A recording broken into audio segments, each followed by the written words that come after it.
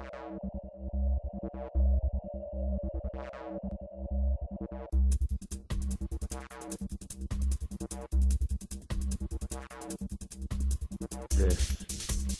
week in real Pirateball.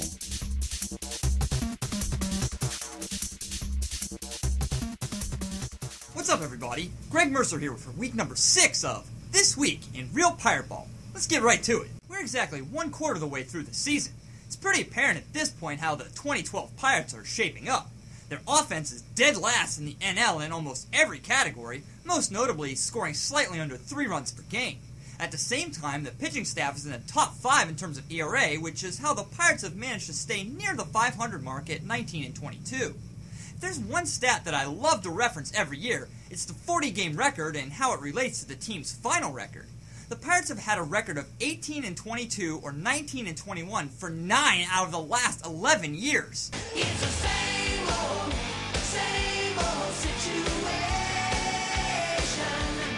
Sadly, although the team normally hovers near the 500 mark for the first few months, the Pirates have not won more than 75 games in any of those seasons. With this preponderance of data, the obvious lack of any offensive punch, and the relative volatility of pitching as the season wears on, I have serious doubts that the streak is going to stop this year. Schooled me once. Shame on you. It fooled me, we can't get fooled again. Outside of Andrew McCutchen, Josh Harrison might be the most electrifying offensive player on the Pirates right now. If you smell what the Rock is cooking! After his 12th hitting heroics last Sunday and a couple of decent starts, there's an outcry by many Pirates fans to give J-Hay the starting shortstop job. Clint Barmas continues to flat-out stink as his strikeout-to-walk ratio has now reached 36-1. It stinks! This whole place stinks! Sure, Josh Harrison doesn't profile to be a starting player and his stats aren't all that great, but he proved to be a spark plug for a few weeks last season. Outside of Barnes' ridiculous contract, there's no reason to not give him a shot to help this anemic offense. Hopefully it doesn't take Barmas getting involved in a plane crash to get him out of the lineup. Well, that'll be J-Hay. He's hitting big flies, yes, that'll be J-Hay. With shaving cream pie, they said underachieved. He is a small fry, but that'll be J-Hay. We'll stand by, well, the Barmas was above him, and he was a-sucking. The bum was missing and was swinging through. Well, you know he's scrappy, baby. He'll hit and bunt, and maybe then someday they will come through. Well, that'll be J-Hay. He's hitting big flies, yes, that'll be J-Hay. With shaving cream pie, they said underachieved. He is a small fry, but that'll be J-Hay. We'll stand by.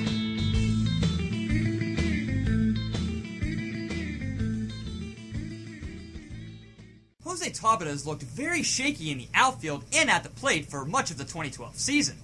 You just shake it, back and forth. Many, including myself, felt that Tabata was slowed by injuries last year and would finally pick up his game with a fresh start in 2012. However, he's only hitting .234 with a .284 on-base percentage and a .640 OPS. Combine this with his 55% stolen base percentage, and you see that these numbers aren't very good for a top-of-the-order hitter. Tabata was also benched this week for not running out a 3-foot squibber in front of the plate, which turned out to be a double play. Jose had better get his head in the game soon. The Bucks have invested over $11 million into him, and although he has a very friendly team contract, it can still end up being a wasted long-term expenditure if he doesn't pan out. Here's another story of belligerent Pirates fans, which at the end of the day may compete with the America Jacket guy story from last year. Last Tuesday, a woman, her boyfriend, and her father were asked to leave PNC Park because the woman was smoking at her seat. While being escorted out, the woman's boyfriend decided to attack the security guard. In the struggle, the guard's finger was caught in some fencing and was literally ripped off. What you want to do is grab a hold of your middle finger, twist, and pull. Ugh, just like that. The guard, who was shrieking in pain, went to the hospital and had to have his digit reattached. Meanwhile, the attackers face at least 5 criminal charges from the incident. What is with these lunatics attending Pirates games?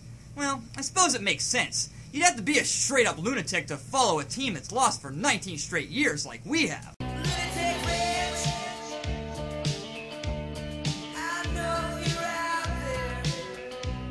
Evan Meek's stay with the Pirates turned out to be a short one as outfielder Gorky Hernandez was promoted to the big club this week. Follow the Moskwa down to Gonky Park. Hernandez had hit .266 at AAA Indianapolis and was rewarded for apparent good play. I really can't foresee Hernandez being a major upgrade to the team. He's another speedy, light-hitting outfielder with a decent glove, and something that the Pirates seem to have in spades. He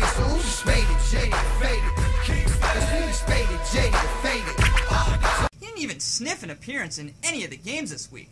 You know, with an offense as bad as the Pirates have, why bring a guy up if you don't plan to use him at all? You might as well try something different when 5 different players on your team are hitting under 200. The Miami Marlins were the first opponent for the Bucks this week in a 2-game series at the new Marlins Stadium. On Monday, the Pirates won 3-2. Brad Lincoln improved to 3-0 in the season as he was supported by Rod Barajas in his 3rd home run. Barajas is finally starting to hit as he went 8 for 17 with 3 home runs this week. On Tuesday, the Pirates lost 6-2. Kevin Correa had a rare bad road outing, giving up 6 earned in 3 2/3 innings. It was then on to Washington for another 2-game series against the Nationals. On Wednesday, the Pirates lost 7-4. The game was still in doubt until Adam LaRoche hit a bases-clearing triple off Evan Meek in the 7th. This is a baffling move by Clint Hurdle considering the high-leverage situation and Meek's struggles this year. On Thursday, the Bucks won 5-3. Andrew McCutchen hit 2 homers and made a sweet catch in the outfield to preserve a developing perfect game by James McDonald. He lost the no-no, but he ended up striking out 11 Nats in 5 2/3 innings. The Pirates traveled to Detroit for an interleague series against the Tigers. Friday's game could have been historic as the Pirates lost 6-0. Tigers ace Justin Verlander completely dominated and had a no-hitter going into the 9th inning. With 1 out in the 9th, Josh Harrison flared a single into center field, breaking up the no-hit bid.